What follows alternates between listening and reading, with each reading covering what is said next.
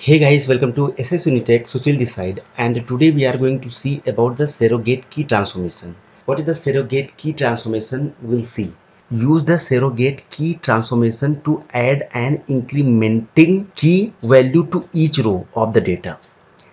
And this is useful when we are designing the dimension tables in the star schema analytical data model. In star schema, each member your dimension tables require a unique key that is the non-business key. So this is basically, we could see we will be going to have one of the raw data, and under that raw data, for example, it is keeping the information for the employee.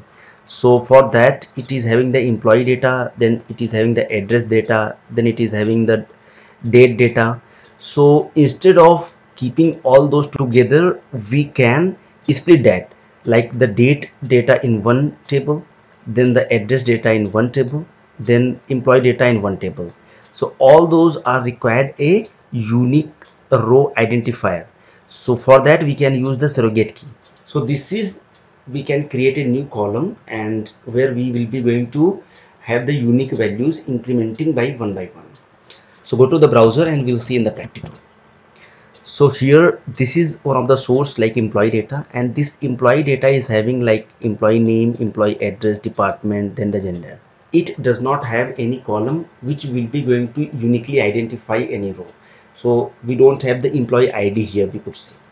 So either we can use the employee ID here, or we going to split this table into two tables. So one table will be the department table and one table will be the employee table. So both tables are required to have a unique row identifier. So for that we have to use the surrogate key transformation. So go to in the Azure Data Factory and we'll try to implement in practical. So here let me try to add a new data flow, and under this data flow, now let me call this data flow as surrogate key transformation. Now here let me add a source. So this source for the employee, so let me going to use the inline data set. So the source which is the delimited text, so we can select that one, and after that we have to select the link service. So this is the link service that we have created in the earlier videos, so I'm going to use the same. Now go to the source option, and under the source option we can select the file. So the source file which is available under the input folder, and this is the employee data file. So we can click on OK.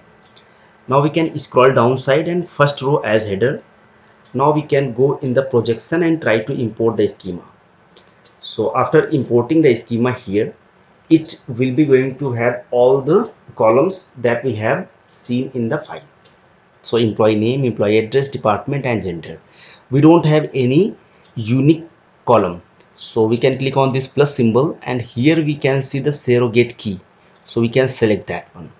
So this surrogate key is going to say the key column. So this should be employee ID or the ID, whatever that you want to specify. Then the starting value. So from where we want to start this value. So I'm going to start this from 1, and then the incremented value which is the step value. So I want to increment one by one. So first row will be having 1, second row will be 2, then 3, then 4. Going forward will be having values like that. Go to the data preview and try to refresh to check the output of this data. So here we could see the ID which is the 1, 2 and 3. Now go back to the surrogate key, and we want to increment not one by one. First will be 1, then 3, then 5. So we can specify and try to refresh here. So it will be going to have 1, then 3, then 5 like that. So as you can see under the ID.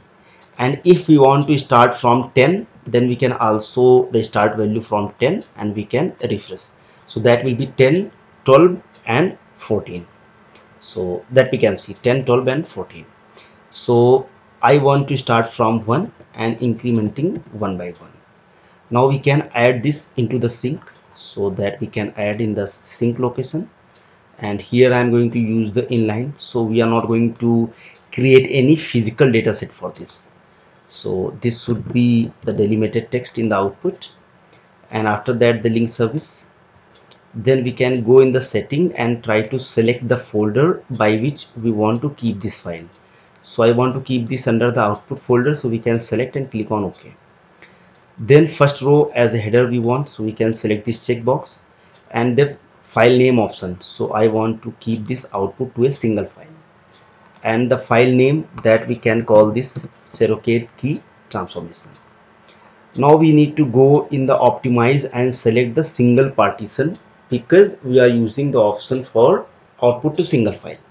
Now go to the data preview and try to refresh it. So it should have the data here under the sync. So as we can see all the data here. Now let me try to publish this. Click on publish. So publish completed.